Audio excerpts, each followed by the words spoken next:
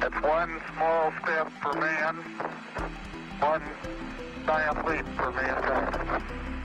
On that unforgettable day, July 20th, 1969, Neil Armstrong became the first human to set foot on another world. Apollo 11 was the first of 6 crewed missions that landed on the moon.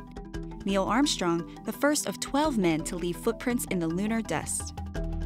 But the Apollo lunar program ended in 1972, and we haven't been back since. But now NASA is taking some small steps to return to the moon. And they're getting ready for another giant leap. It's the Lunar Reconnaissance Orbiter, and it's next on Real World.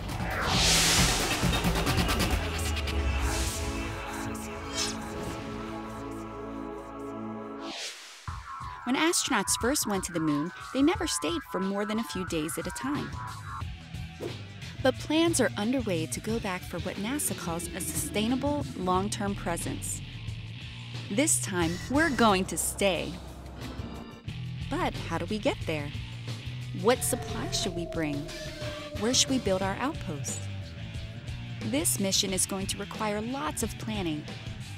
And that's where the Lunar Reconnaissance Orbiter, or LRO, comes in. The Lunar Reconnaissance Orbiter has a suite of instruments which will measure various components, various aspects of the lunar surface in high definition and a detail that's never been measured before. Noah Petro is a postdoctoral researcher at NASA's Goddard Space Flight Center in Maryland. We're going to see the moon in a completely different way, essentially creating an atlas of the moon that will be used by scientists and by NASA to determine what's at the surface of the moon, the spatial extent, where things might be found, also to be used to find safe landing sites for future exploration, and to give scientists an idea of how the moon has changed and evolved over the last 4.5 billion years. The Lunar Reconnaissance Orbiter was built at Goddard. It's the size of a large SUV and will carry 6 scientific instruments, orbiting 50 kilometers above the moon in what is called a polar orbit.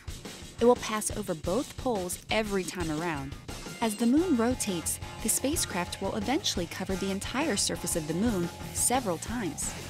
The Lunar Reconnaissance Orbiter, one of its missions is to look for safe landing sites in those areas around the poles and look for resources in those areas around the pole. John Keller is the deputy project scientist for LRO. We have 6 instruments on the spacecraft, very high resolution cameras, the laser, which gives us measurements of the distance from the spacecraft to the surface by what's called laser altimetry. Laser bounces light off the surface of the moon and measures the amount of time for the round trip from reflected light to get back. Scientists will use data from this laser altimeter, called LOLA, to create a high-resolution topographical map of the moon's surface. We have a radiometer, which will measure the day and nighttime temperatures of the surface. We also have on the spacecraft a UV spectrometer, which will measure essentially reflected starlight on the night side of the moon, and also give us the ability to peer into the craters at the poles, which are permanently shadowed because of the low angle of the sun. Additionally, LRO has a cosmic ray telescope instrument to measure the radiation environment of the moon, including a brand new innovation, something called tissue equivalent plastic, which mimics human tissue. We're going to measure how cosmic radiation and solar energetic particles deposit their energy into this plastic. It will be used by the medical community to understand the interaction of radiation with biological tissues. The 6th instrument on LRO is the Lunar Exploration Neutron Detector, or LEND, which will create a high-resolution map of hydrogen distribution and gather info about the neutron component of lunar radiation. Scientists will study its data, looking for evidence of water ice near the moon's surface. That's a lot of responsibility for one lunar orbiter. Just to make sure LRO can handle all that, it's going through some rigorous testing in the days leading up to its launch.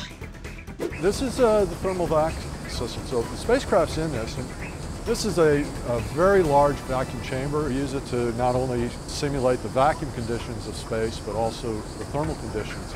Because there is no atmosphere, the surface temperatures will range from 120 degrees centigrade down to -170, and the spacecraft sees those thermal changes.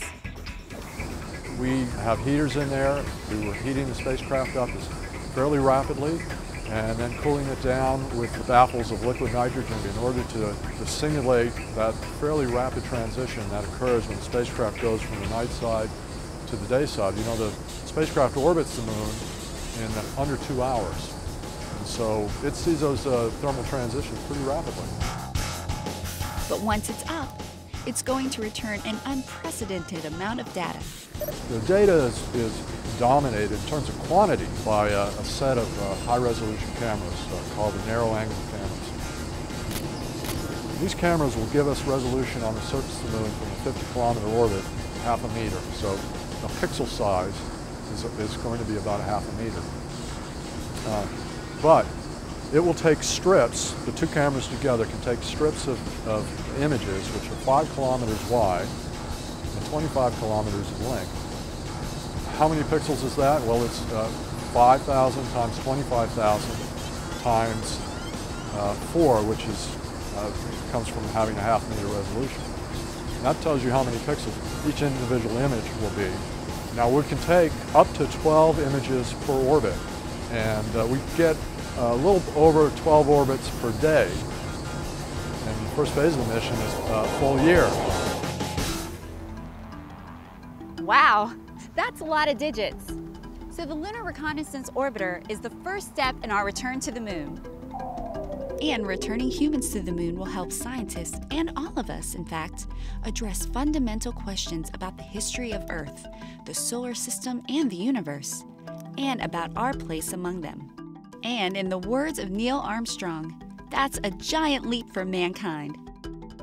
Keep track of the LRO mission at www.nasa.gov.